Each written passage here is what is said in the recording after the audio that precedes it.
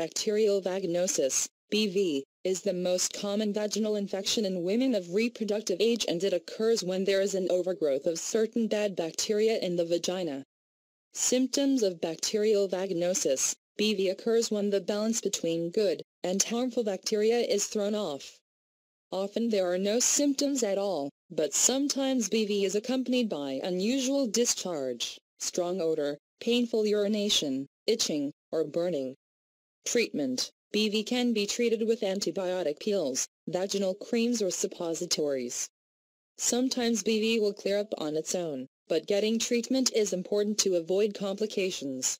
BV is considered a sexually associated infection, not specifically an STI.